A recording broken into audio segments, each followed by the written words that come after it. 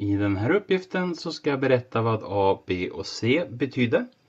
Och i A så G av 5 är lika med 100. Så det jag måste göra först är att titta på vad betyder G av T.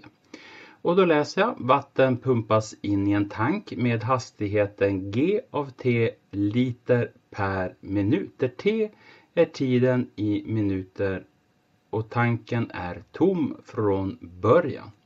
Så G50 betyder att när det har gått 5 minuter, så efter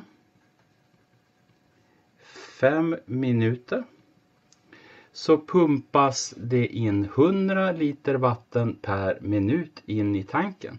Efter 5 minuter pumpas 100 liter vatten per minut in i tanken. Så det är svaret på A-uppgiften. Och i B-uppgiften så ska jag beräkna integralen från 0 till 30 av hastigheten då, alltså hur mycket vatten som pumpas in. Och det här ska då bli 3500. Så den här integralen, det betyder alltså då att efter 30 minuter från det att man har börjat pumpa in vatten i tanken så finns det 3500 liter inne i tanken. Så efter 30 minuter finns det 3500 liter vatten inne i tanken. Så. Och C-uppgiften. Så då har jag det här då integralen från 0 till 30 g av x. Det här är ju detsamma som i B. Så det här är alltså då, jag skriver här då, hur mycket vatten som finns efter 30 minuter.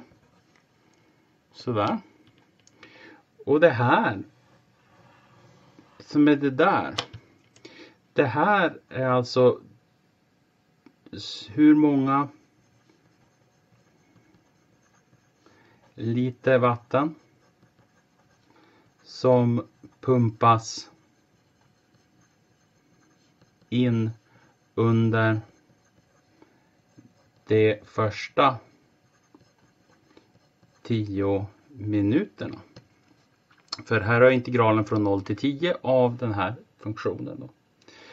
Och då kan jag titta här nu 2 gånger det här, alltså 2 gånger det antal liter vatten som pumpas in under de första 10 minuterna är detsamma med det vatten som pumpas in under 30 minuter.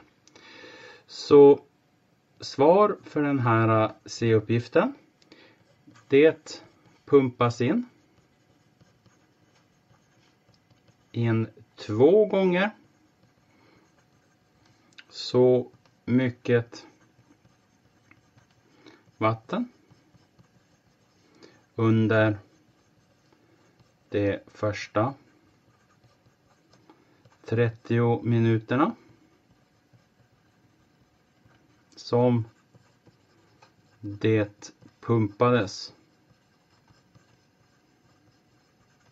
in under de första